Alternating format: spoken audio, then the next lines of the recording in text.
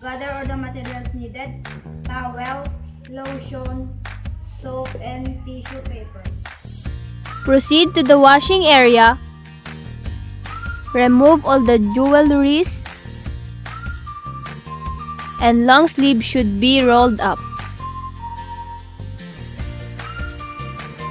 Stand in the front of sink.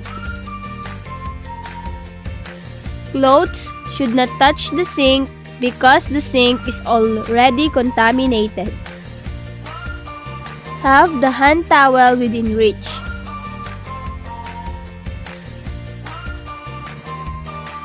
Turn on the faucet and adjust to a minimum flow.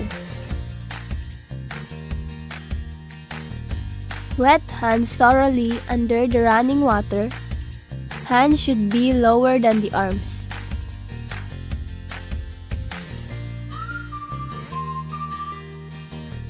Put a generous amount of liquid soap or bar soap into your palm. Rub and lather. Rub your hand palm to palm. Put your right hand over the left dorsal. Rub with fingers interlaced and vice versa. Rub palm to palm with fingers interlaced.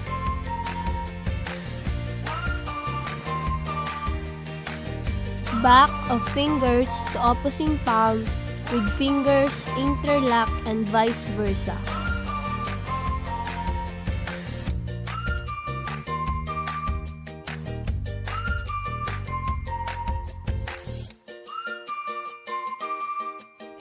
Rotational rubbing of left thumb and vice versa.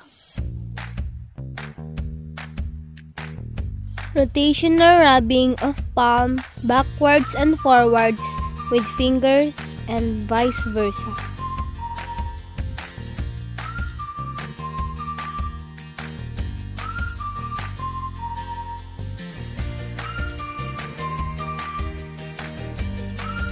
Rub from wrist to forearm and vice versa.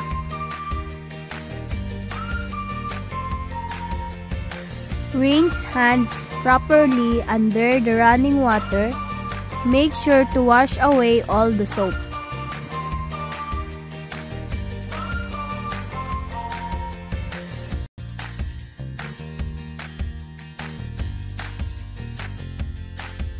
Get a paper towel and turn off the faucet and throw the used paper towel to the trash can. Get the clean hand towel and pat dry.